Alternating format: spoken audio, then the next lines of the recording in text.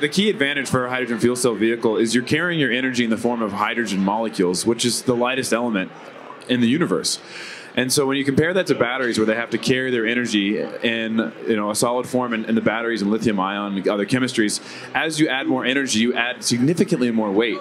Whereas with hydrogen, when you fill up your tank and you're adding 50 or 70 kilograms of hydrogen, it's really not the hydrogen itself that weighs anything more than 50 or 70 kilograms of added weight. There's some tank weight and some structural weight, but that pales in comparison with the amount of weight that you would need to go the same distance with a battery electric.